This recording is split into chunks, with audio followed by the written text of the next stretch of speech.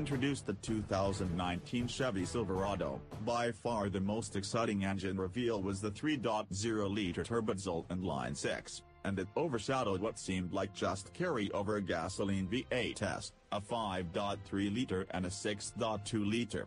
And now that the company has announced an all-new turbocharged 4-cylinder, which you can read about here, you'd be forgiven for thinking that there wasn't much going on with the V8 test, but that's not the case. Though the power is the same, they're packing some seriously cool cylinder deactivation technology, and we got to try it firsthand. What makes the new cylinder deactivation system, now called Dynamic Fuel Management or DFM for short, is that every single cylinder can be shut off as needed. In contrast, the old system called Active Fuel Management or AFM for short, only shut off a set group of cylinders, 4 in the V8 and 2 in the V6. The added controls not only allow for different groups of cylinders to be shut off, but up to 7 can be deactivated. That being said, in said single-cylinder firing, the engine computer isn't keeping just one cylinder firing over and over.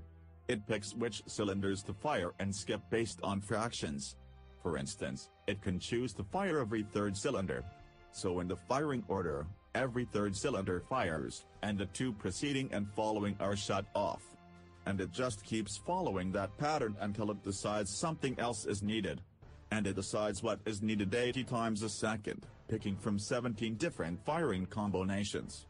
It can also ramp up and down the firing fractions in order to make the changeover smoother, and the varied cylinder firing helps mask the fact that it isn't always firing every cylinder.